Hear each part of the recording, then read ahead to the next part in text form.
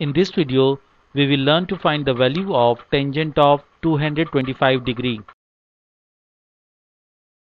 As 225 degree is equal to 180 degree plus 45 degree, so tangent of 225 degree is equal to tangent of 180 degree plus 45 degree. As we know, the trigonometry identity tangent of 180 degree plus x is equal to tangent of x. The video explaining how to derive this identity is appearing in the upper right corner.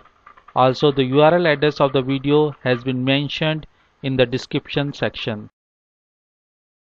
Let us apply the above identity for tangent of 225 degree. Here x is 45 degree, so tangent of 225 degree is equal to tangent of 45 degree. As we know, the value of tangent of 45 degree is equal to 1. So the value of tangent of 225 degree is equal to 1.